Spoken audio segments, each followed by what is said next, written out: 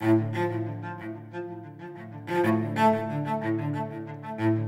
Randolph, I see you more than I see my grandchildren.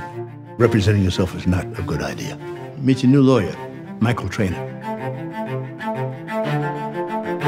He got hurt. He wants money from the people he thinks are responsible. You'll be lucky to get a dime.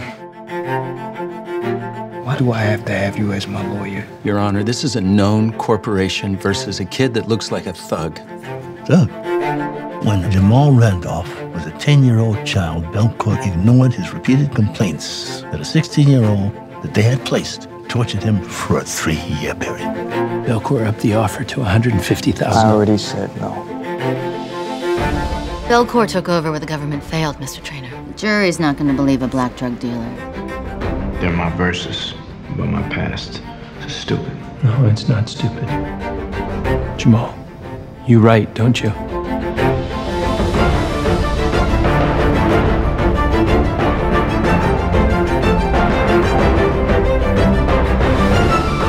This is a nuisance case, Mr. Trainer.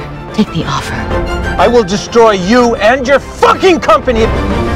Sometimes when we meet people, we don't see them for who they truly are. I'm sorry that I did not see you, Jamal.